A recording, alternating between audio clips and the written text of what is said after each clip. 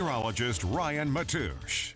Well, pretty nice day today. If you were on the east side of the viewing area, you escaped a majority of those showers and storms.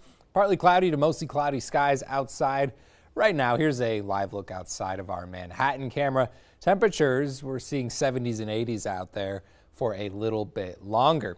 Showers and storms near Concordia, Clay Center, Junction City, all the way through Emporia, all thanks to a weak stationary front in the area. And when I say weak, let me explain why. If we zoom out, we can see that this front is actually attached to a much larger low pressure system spinning over the northeast side of the U.S. This is the same system that's just funneling smoke into the New York area. I'm sure you've all heard those, or at least seen those stories with the smoke in New York City. And that same system is, believe it or not, influencing us here in northeast Kansas.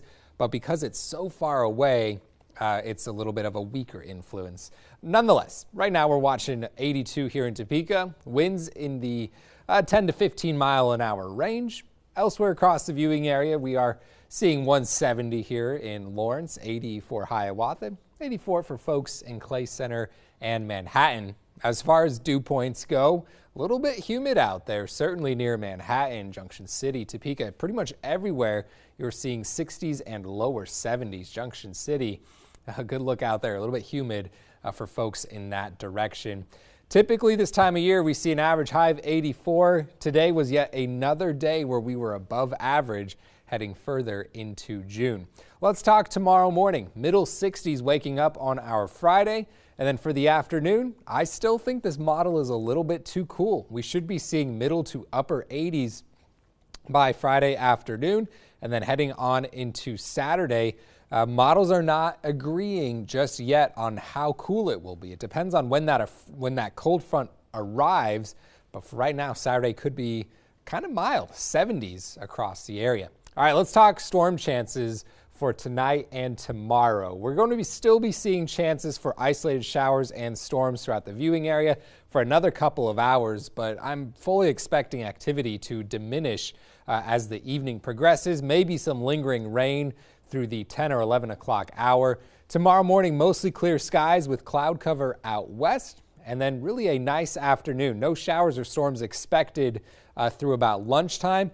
Then things start to get a little more active heading towards the 7 o'clock hour. Maybe some stronger thunderstorms out west, Concordia, Clay Center, Junction City, possibly seeing some small hail and gusty winds. Those showers and storms drift to the rest of the viewing area by about 10 or 11 o'clock tomorrow night. Some lingering showers early Saturday morning, and then the atmosphere resets. We see a little bit of a calm period Saturday during lunchtime, and then even more storm and rain chances late Saturday on into Sunday.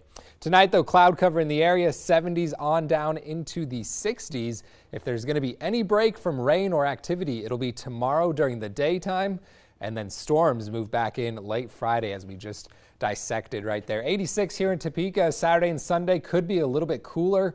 Watch for those high rain chances on Saturday.